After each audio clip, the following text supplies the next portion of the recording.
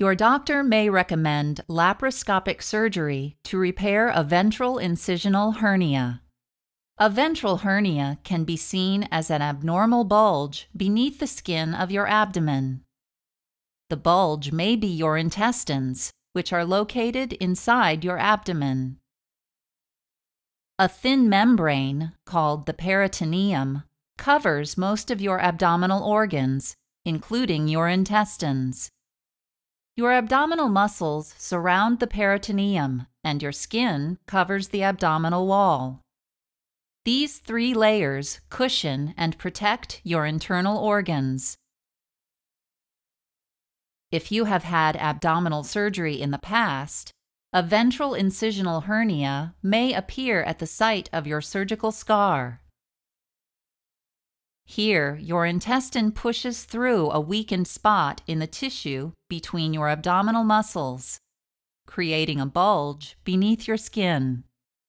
The peritoneal tissue surrounding the herniated intestine is called the hernia sac. If your hernia is not repaired, complications may occur. For example, the hernia opening may trap a loop of your intestine, which can partially or completely block passage of its contents, resulting in a condition called intestinal obstruction. Symptoms such as pain, vomiting, and constipation may occur.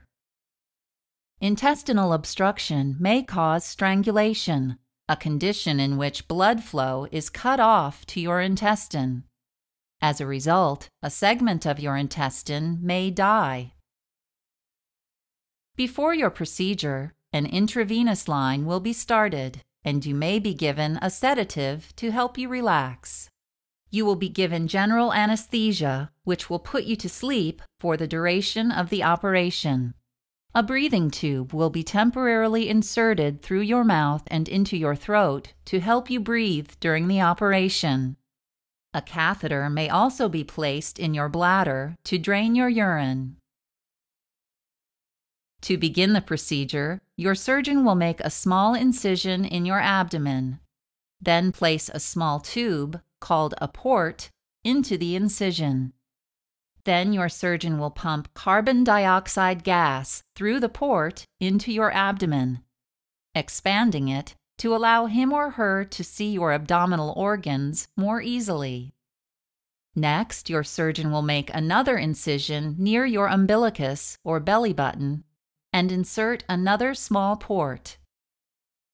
Through this port, your surgeon will insert a laparoscope, which is a tiny camera that projects images onto a TV monitor to guide your surgeon's work. While viewing the inner surface of your abdomen, your surgeon will make 2 more incisions and insert 2 more ports. Next, your surgeon will insert narrow surgical instruments through these ports to begin the repair. Scar tissue from previous operations will be removed if necessary. Then your surgeon will cut away the hernia sac, allowing your intestine to return to its proper location in your abdomen. Next, your surgeon will suture a piece of mesh over the weak spot in the abdominal wall to prevent your intestine from slipping back through the opening. Your surgeon will examine the area for bleeding or other damage and repair as necessary. A port valve will be left in place briefly to allow all the carbon dioxide to escape from the abdomen. Finally, your surgeon will remove the instruments and close the incisions with sutures or staples.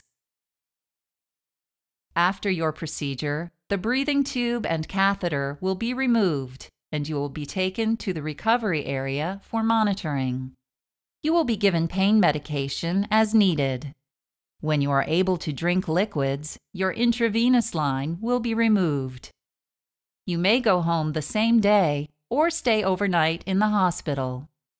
To aid the healing of your hernia, avoid heavy lifting, bending, and twisting for several weeks after your procedure.